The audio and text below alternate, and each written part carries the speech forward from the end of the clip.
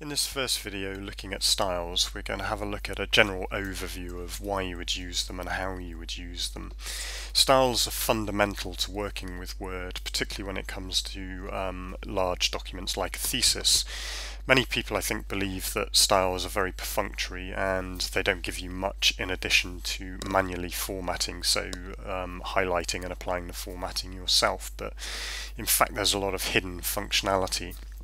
And we'll draw some of that out in the course of this and subsequent videos. So in terms of how you would work with styles, the best thing to do is probably to actually ignore this large area on your Home tab up here and start the Styles pane, and you do that by clicking on this small square icon here, the dialog box launcher. And what that will do is just give you a styles pane which you can position anywhere you like. I would suggest that you just grab it and drag it as far as you can and it will dock to the side of your screen. The next thing to do is just to click on show preview down the bottom so that you actually get an idea of what that style looks like when applied to your document. To begin with, avoid clicking on the styles themselves in the styles pane, because if you do that it will apply it immediately to your document, which isn't a massive problem. You just use Ctrl-Z to undo, but it's something to avoid getting into the habit of doing. So if we're looking at this document and we just want to consider the different types of style that are being used, we can see that there's a number of different formats in this document. So if I just select each of these as we go down through the document, you'll see the different formatting being highlighted in the styles pane. So the bog standard paragraphs themselves are actually using their own style called normal. That's the default style that you always use when you start typing in Word. Mercury is a heading 2, Geology a heading 3, and Core is a heading 4, and that kind of hierarchical structure for the headings is something that you're going to be using in your thesis, and it's something that's repeated throughout this document as we work through. Styles, in terms of being of use to you, very quickly what you might want to do is change the look and feel of your document. So if you just consider a situation where you'd applied all of this formatting manually, so you'd gone through, you'd highlighted each one of these and you'd gone to your text, you changed the font face, you changed the size from the default to 14, you changed the color to blue.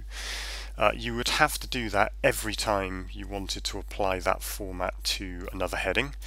But similarly, if you'd done that throughout your whole document and you suddenly decided you didn't like blue anymore, you'd have to change each one separately. There would be no way of changing that all in one go for every one of the headings that you'd applied that format to.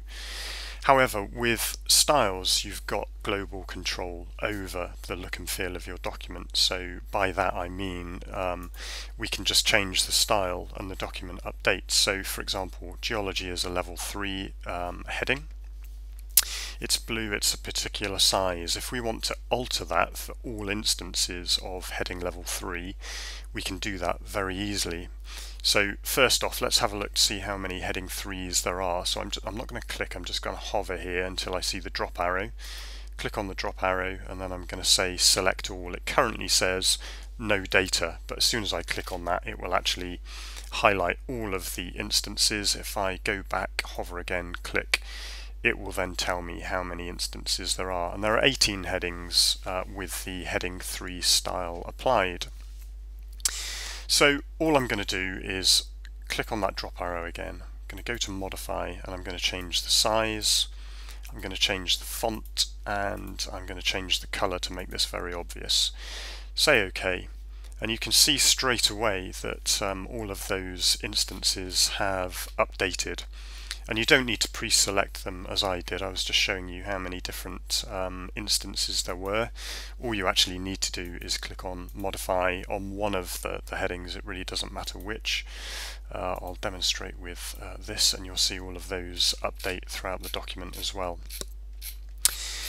So styles give you a way to control the look and feel of your document very, very quickly. And if you want an even better example, I could just change the normal font here, just quickly switch that to something like Helvetica, and you'll see that the entire character of that document, bar the headings, has now changed to reflect what I've requested.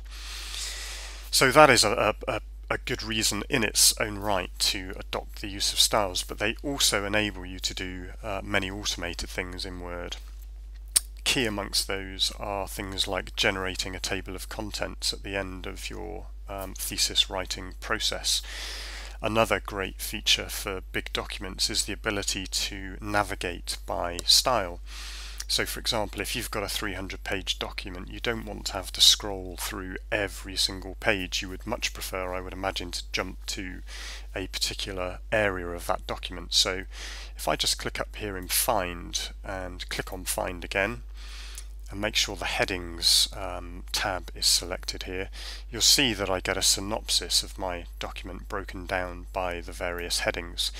And I can click on these and just navigate through my document based on that synopsis, rather than, as I said, scrolling through page by page.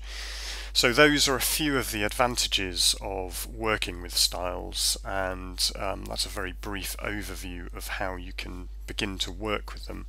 In subsequent videos we go into more depth in particular areas of styles, and by the end of the style set of videos you'll have a very, very good overview of how to work with them.